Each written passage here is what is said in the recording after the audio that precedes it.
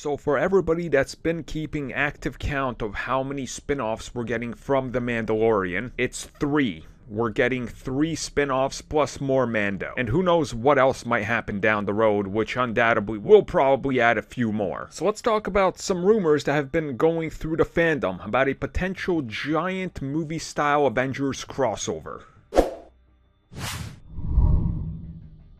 So if we look at everything we sort of know for what's coming down the road from this time period that The Mandalorian takes place in, we know that now that Baby Yoda, aka Grogu, is gone, they can focus more on what the Mandalorians are doing to try to get back their homeworld of Mandalore. The Fett series will explore him officially becoming, I guess, sort of like the king of Tatooine, if you will. Plus, with the title of The Book of, I'm assuming there will be some flashbacks and further expanding what this character was doing in the past, and also some modern day stuff at the time of the series taking place, right after Season 2 of Mando. The Republic show is quite clearly going to end up being exactly what we heard before, with the series focusing on the building of the New Republic, and as they're trying to battle the early rise of the First Empire. And I think it's pretty obvious that Ahsoka is going to be the most important piece of this entire puzzle,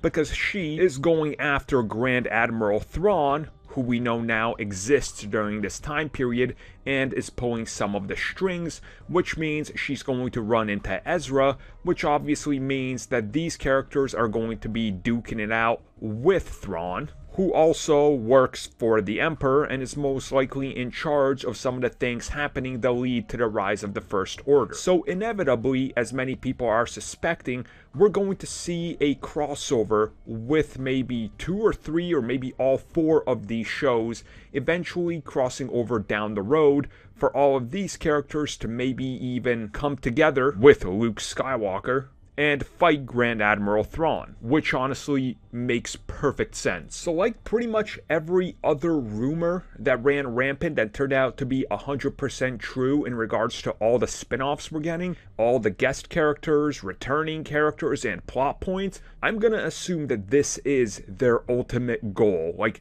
this is going to be something that builds up for a couple of years, and then the ultimate blow-off and possibly ending to 1 or 2 of the series is going to be a major crossover like that sort of ushers in the era of the sequel trilogy, capping that off so they don't start stepping onto that specific territory, while over there they start building up the High Republic, which will undoubtedly also make a couple of spin-offs off of the Acolyte. So sort of does make sense that this is something that they're building up, and I 100% believe that as people are saying that this is what they're planning, that it is going to happen.